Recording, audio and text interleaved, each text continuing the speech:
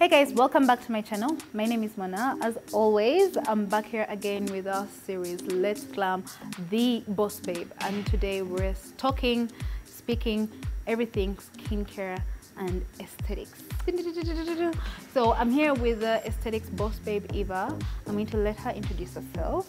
Hi, my name is Eva. I'm a pharmacist and clinical esthetician, and also just a skin enthusiast.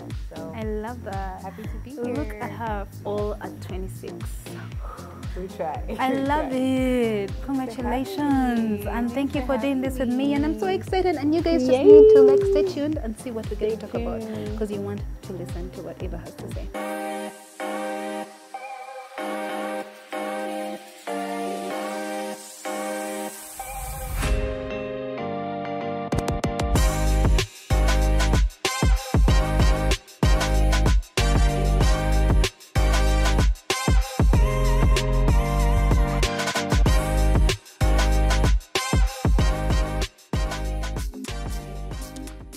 Alrighty, we're so excited.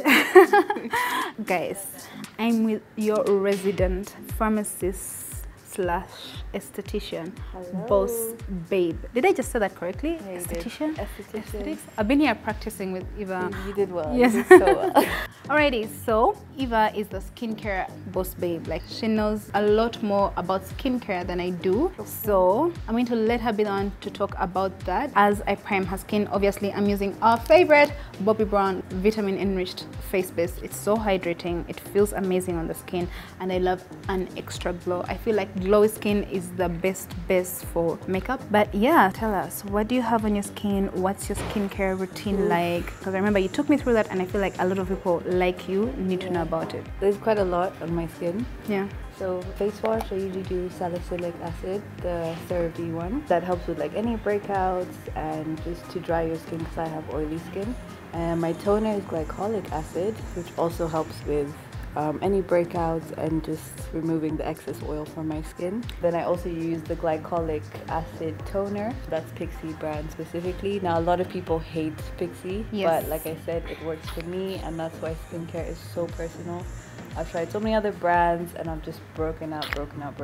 And then for moisturizing, I actually use the Snail Mucin Course X moisturizer. So like 2 or 3 pumps, and SPF. Like, you can skip all the steps, but what you need to add to your skincare routine is SPF, because especially in Uganda with this heat, all have to be into sunscreen, like sunscreen, as a must. Yep. Have you always been using all those products, or is that something like, why do you use them? I started really early with skincare. I was actually like maybe 13 or 14. What?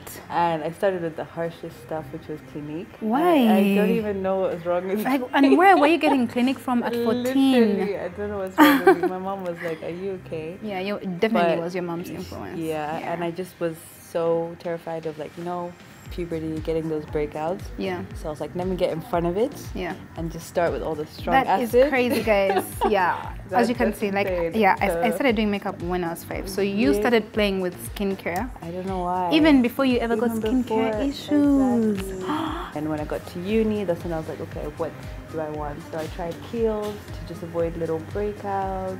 And then I guess it was like my early adulthood when I started working. I was like, okay, Kiehl's was also not working. Yeah. So obviously that's when CeraVe started coming in about 4 or 5 years ago. And there you were starting with skincare. Exactly. I mean, with Clinique skincare. With Clinique, exactly.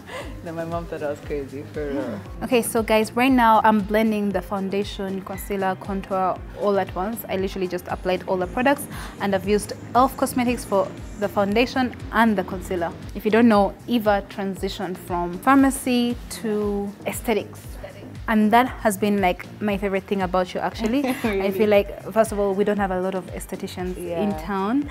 And then, you know, you deciding, oh, let me try this and let me branch out of this to get into that. I feel like this is why you needed to be here today, because you're a she-worker, honey. Hello.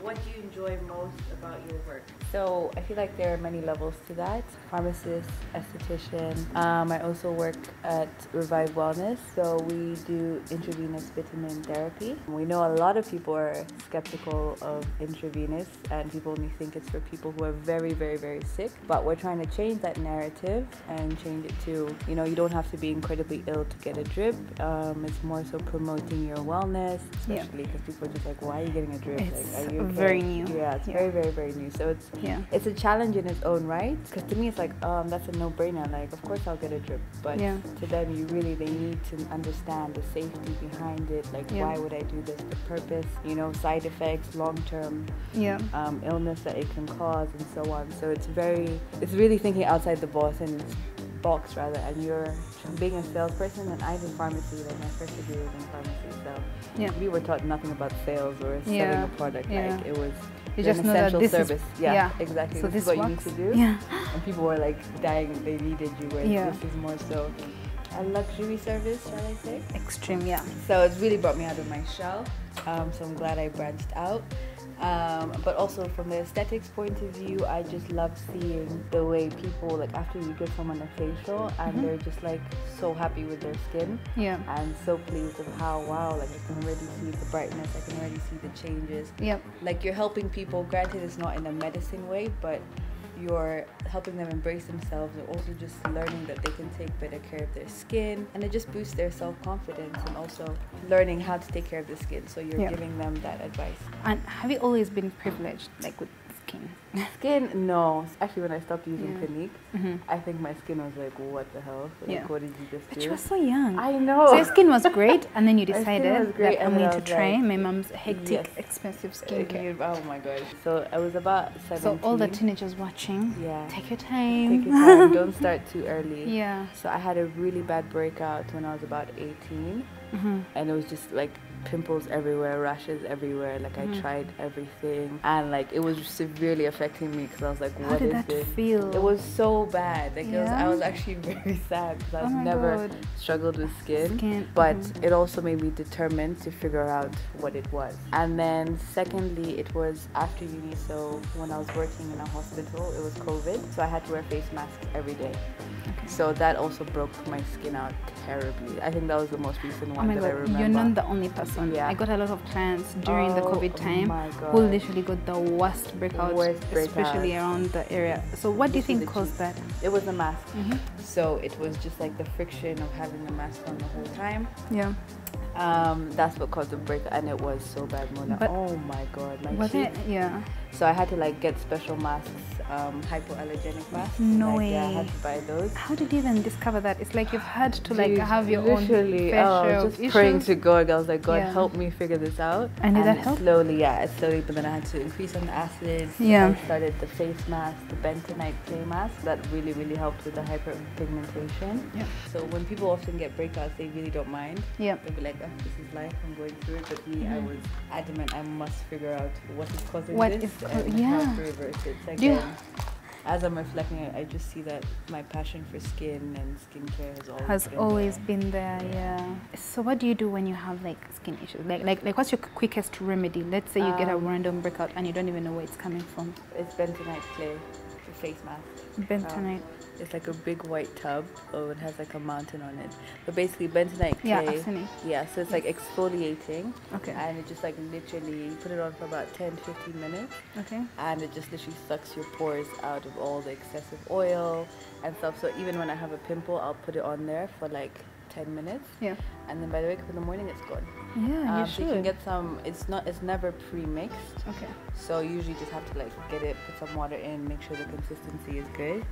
And then me and my sisters actually figured out when you put a few drops of apple cider vinegar, it also clears your skin as well. And that's crazy. A few drops of apple cider vinegar where on your skin? No, in the bentonite clay. Oh, okay. How do you stay motivated? I say money. No, I'm joking. So I would say I do want to be successful. I've had a lot of changes in my life, so I did say I was in the UK doing the hospital thing, but I obviously decided to relocate home, and that was pretty much starting afresh because, you know, school, like you get a job, like that's all pretty much prepared for you. Like your next step is always determined. Yeah. But this one was like, it was up to me to figure out. It's a new country, you know, where business is more the way to success as opposed to like a proper corporate 9-to-5 job. Yeah. But also just to have that freedom in your day to like restructure my day, still get the job done, but the way I want to do it. Yeah. And my kids as well. I have been given a lot, and I would want to give them just as much or even more. Yeah. So I'd say that's what motivates me as well. And also just seeing the clients, you know, when you help someone, like people might think skin is so minor, but it can really affect someone's self-esteem. Yes. So being able to change that for a person, or even beauty treatments. So yeah, being able to just make a difference in someone's life. I love that so much. As well as mine. Love that. I feel like I'm motivated already. So how easy was it for you to make the decision to transition from corporate to business? It was very hard, I would say, because also I'm a type of person that I have had to learn not to do this, but seek validation from people. And just be like, you know, you want that, you know, that's a good idea, like, go ahead and do it. Yeah. But obviously you're gonna get different things. Yeah, you're gonna get like, are you sure? Feedback, like, how do you know it's gonna work out? Whatever. So it was honestly prayer. I really had to get that backing from God. Yeah. And you know, like just be like, even like meeting you and so on. Like if I was still cooped up in my 9-to-5 office, wouldn't have happened. Yeah, I probably wouldn't be here. So I love that. It's just taking that step through faith. So it's glowy skin or matte? Because I have really oily skin, I have to go matte because by the end of the day, I'm going to be glowing anyway. And it's time for our Johnny Walker break. I hate whiskey. Oh my goodness. But Mona, you're going to make me change my mind today. Yes. Can we just taste the whiskey sours? Ooh, cheers. Wow. Do we hate whiskey? We don't hate whiskey. Okay. Johnny Walker quiz. Let's go. So it's black, blue, green, yellow, red. And double black. Double black. Yes. Whiskey. Johnny Walker. Tom Brown. Okay. Johnny Walker. Yeah.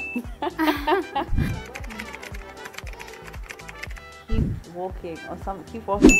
Yay! Which color of Johnny Walker is the most expensive? Blue. We're blue babes. Blue. Johnny Walker, feel free to send us some blue label for your girls. The she walkers, you know, walking this journey of beauty, aesthetics, makeup. Oh my God, how old are you? I'm 26. Oh, I know. 26, already a pharmacist. Like, you need to tell us the whole story. I went to uni when I was 18, turning 19. I was a year late. You're supposed to be 18. So uni pharmacy in the UK is 4 years. Okay. So I did the 4 years, but it's also a joint master's. So I actually have my master's already. She has her master's. But you know, I still feel like it's not enough. Like I still feel like I'm not where I'm supposed to be. But I get that in your 20s, you have that pressure. You're like, I need to do everything done. But you need to let things happen in their time. True. Yeah. So yeah, then I did that. Thank God, passed. So was officially a pharmacist. Then I decided to like work a little bit. But you know, everyone tells you first figure out what you're gonna do before you go home. I was like, I just want to go home. Like, I'll figure it out when I get there. I was just so tired. And then I started working at a pharmaceutical company. So I did that for 8 or 9 months. Like proper corporate, that's when I was like, this cannot be the rest of my life. But also the transition here of like getting my pharmacy license was not super easy. Yeah, I had this very difficult. It's very, very hard. So that's when I was like, you know what? Do I even want to really do this? What is my passion? Because I didn't want to now do something just for the sake.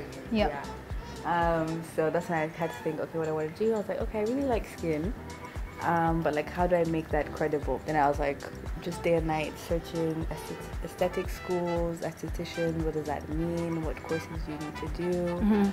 And luckily for me, because I'm from a science background, Yes. so it literally streamlined the course to about 7 weeks. So that's why I just started practicing. So yeah, I'm letting Eva tell you everything that she knows, and if you want to hear more from her, go and find at her clinic. People really like an accentuated Cupid's bow. Okay. So learning how to inject like right here, and then like obviously not making it too excessive. Oh my god, fillers. That was my favorite thing. You need to tell us about fillers, Fillers and Botox.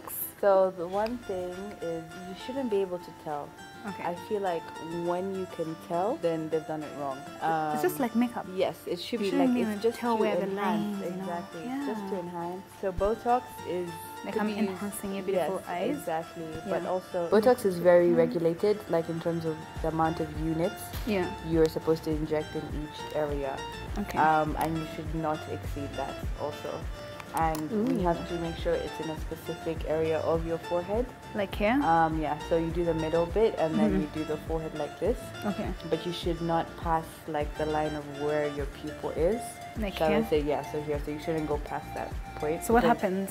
You are at risk of like developing the droop, basically. So there's like a nerve you can basically, and also Botox, people who think it's cosmetic, you know, surgery. It's not plastic surgery. Okay. So it's reversible. Oh, there's a difference. Yeah, the max is 8 weeks, right? Oh, okay. That you have the Botox every to 8 renew. weeks. So every 8 weeks. You that have to renew this. You have to renew it. So if you've done it once and you don't like it, you don't have to do it again. Yeah, and I love this. Like, Yeah. I just feel like she has like the lid space. I'm I like, have let a me lot. just like put some sprinkle. So excited. Whereas fillers, you're just like feeling, you know? Yeah. So when you're doing someone's lips, it's not like, okay, move from this point to this point in the syringe. Like Yeah. you have to, just how the person looks, and you're like, okay, I need a little bit more here, you need a little bit more. So you're essentially an artist because Yeah. you're trying to make their face as symmetrical as possible. Yeah. Then don't want to scare anyone, but you know. Yeah. you No, to but be we need to informed. know the Yeah, truth because I exactly. mean, I feel like first of all, this is something very new. Yeah. You know, new. society, Yeah. but it's happening. Yeah, I mean, it's happening, and you rather yeah. do it the safest way. yeah, you'd rather know, like, yeah. So the ones with fillers, so you can put that almost pretty much everywhere in your face. Yeah. So your lips, your nose, that's a non-surgical rhinoplasty. Yeah. Just to like help if you feel like your nose is uneven, you can put in your chin to elongate it if you want a bit of a Ooh. longer face. Who would want a longer chin? Listen, people want what they want, and then also their jaw as well to give more of like a diamond Structure. shape. Yeah, I to get give that. structure. Also, yeah. like a little bit here. I feel Yes. like I would like just like get an injection here to Yeah. just like have that place like. a bit more. But Yeah. listen, you can put it everywhere. Yeah, I feel like In all your of face. this is the beauty industry preying Yeah, on our it insecurities. is. I know, but that's the thing. It's a very fine line. Never ending insecurities. Never ending. But that's the thing of, and that's what happens. Like people almost take it too far every time. So Yeah. that's my only concern. I want to do it in a way where we're only enhancing. Yeah. We're not changing. But then at the same time, if the client wants to change, you know, you can't. The client is always right. I mean, guess. to each their own. Yeah, exactly. Because obviously, if you inject the filler into a vein or an artery, that's bad news. Like you can, yeah. We're not gonna get into any more of that. Okay. So But I yeah. like that we've touched a little we bit on it. touched on it. And how do you even like talk clients through this? Even to makeup, you know, I still have to I talk some women know. through, you know, it's not too much. Yes. It's enough. So this blah, blah, one, blah. with Botox and fillers, you have to be convincing, but of course you cannot force anyone to do it because number Yeah. one, it's quite invasive, Mhm. and they need to be, like you said, have an open mind. Yeah. Or like even you need to come in for maybe like, you know, a medical approach, like okay, migraines, or if you have jaw or teeth grinding, this would Yeah. help. Or if you sweat excessively. How about like women who are like going through menopause? Menopause, yes. So that Can they help use with- Botox? They can use Botox. Yes, it's more Ooh. pregnancy that Botox is not For. for yeah. Okay. So I've done her eyes. They're so pretty. Yeah, but I need something like heavily moisturizing for my hands. Ooh, like what do you recommend? Normal shea butter, Yeah. like the natural organic, Yeah. and then mix it with one of the ones you would like to see, like that smell really nice. Mm. Basically. Yeah, I need to get one. Time for the lip. What lip should we go with? And then a next question in your hands. I really like a brown liner. Yeah, me Like too. gloss. That's my go-to. That's what I have on, and that's what we're doing for Yeah. you.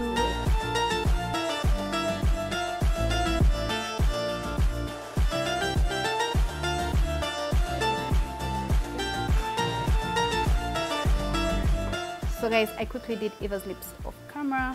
Well, it wasn't really off camera.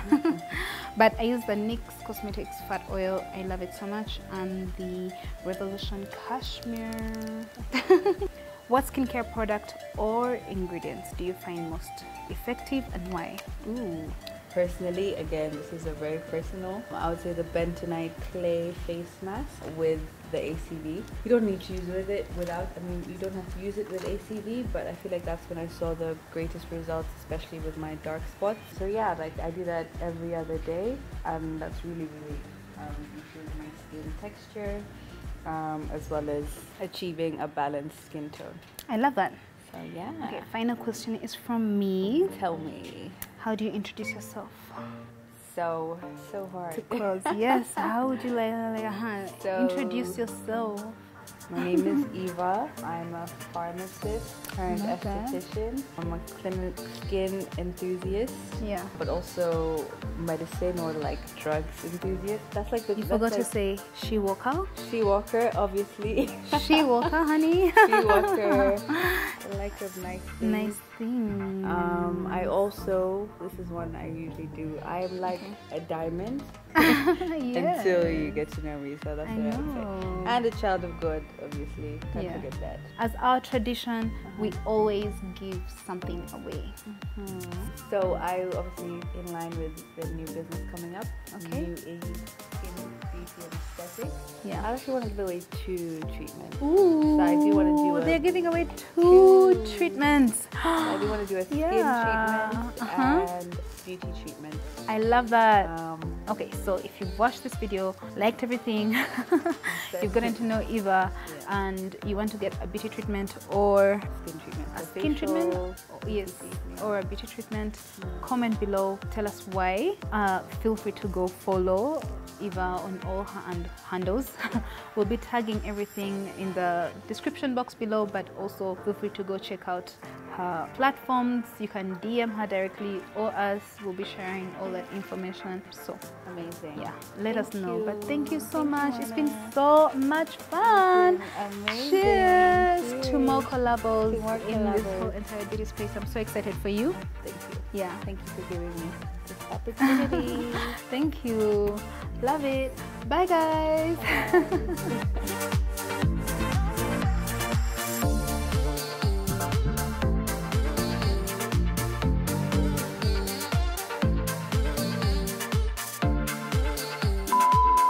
One, two, three, go. It's so funny. This is how I prepare things. So, 1, 2. So guys, it's time for the reveal. Oh my god. Tell me, is it sprinkling? Let me see. And it's giving Mona Magic, period. And younger.